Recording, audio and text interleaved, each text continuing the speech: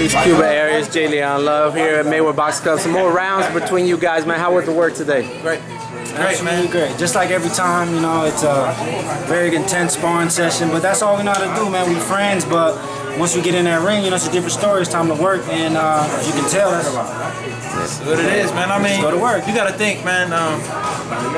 This is some of the best work I've been getting for years now since I've been out in Vegas. So, Luis Arias definitely somebody you should definitely watch for. On the rise, coming fast for anybody. You know what I mean? The middleweight and super middleweight division is on watch right now. So, we coming for the taking. And that's what I was gonna ask you. You tell viewers your history, because when you first moved to Vegas, he was the one giving you work at Hit Factory, right? Tell us about those early days, getting to know each other. I mean, you know what? Me and Cuba have been knowing each other since we was kids. But not only that, you know what I mean? Not only that, you got to think we was kind of like rivals in the amateurs. You know what I mean? Same weight class. Weight class. You know what I mean? He was a top amateur. Stop it. Okay, you know what I'm saying? So you know, coming up. You know, you would see him at every national tournament holding it down for his, you know, on his side, I'll hold it down on my side. But here we are now as pros, giving each other work under the same promotion company, doing what we do.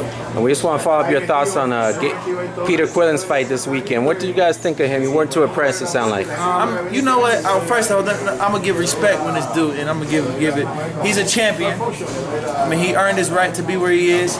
He's doing what he has to do. You know, I just think, man, the decision was, I mean, the scorecards was far-fetched.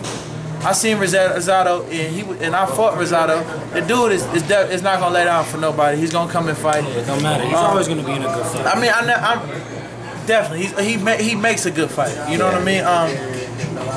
As far as, you know, the cut, I mean, he's gonna fight with his heart. He doesn't want to quit. I mean, we didn't see worse cuts in fighting. I think you know, they should have just let him fight. It's a title fight. That's how I feel. Okay, what do you think? Go ahead. Good. I mean, as far as the cut, I mean, looking at it, I mean, it was a bad cut. You got to see it. It was right on his eye.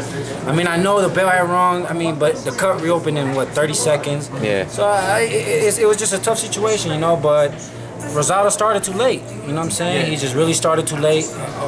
Aside from the judging, you know, he started too late. Took a couple rounds off. But it looked like he had a good game plan, and it looked like the game plan was starting to, you know, starting to roll and starting to get going and starting to do what he's supposed to be doing. Bad over here, and but it was a good fight, you know. Both showed though a lot of errors, you know, that they need to work on. Definitely. Especially Quillin, even though he's a champion, I still feel like he has to solidify himself as a true champion. He has defended his title 2 times, but neither of them was more impressive than the other one. And I just feel like, as a champion, you got to get better and better each fight. You know, you got to impress your fans more and more each fight, and he's not doing that. And that's falling apart on him. Like you said, he showed a lot of errors. I mean, I think if the cut didn't happen, Rosado was coming strong and stronger, you know, each round. And I think, you know, and he hurt Quillin a lot. And you know, for somebody like Rosado, I mean, he would have kept that pressure. You know what I mean? I think, man, I think Quillin is a champion, and I would give him respect as a champion. But I mean, as a fighter, I know I can beat him. You know what I'm saying? I know I can beat Rosado again. I know I can do that. So at the end of the day, I would love to fight them both. You know what I'm saying? It just all comes down to the game. What was it like catching up with Floyd? He was by the gym today. You guys, Floyd Mayweather, check out your sparring. What's it always like seeing him? He's a character, you know what I'm saying? Floyd is Floyd, so he gonna hype everything up. So of course he gonna come in, you know, talking smack. But he brings in a good energy to the gym, which you need every now and then. You can't just be hardcore and just focus on yourself. You gotta have some fun, some laughs, you know, you gotta have people talking smack. So he always brings that to the gym, and you know, it's always a good day in the gym when Floyd gets here. Not only that, man, you got a lot of guys in here trying to make a name, trying to get signed. Floyd. So I mean, you got it just intensifies everything, you know, the training, whether hitting the bag, speed bag, or sparring. Last thing, Bernard Hopkins fought this weekend. Good fight with Marab, but he wants to fight Floyd at 160. What do you think of that? Foolish. That shit is ridiculous. Stop it, man. Cut it out, man. Stop it.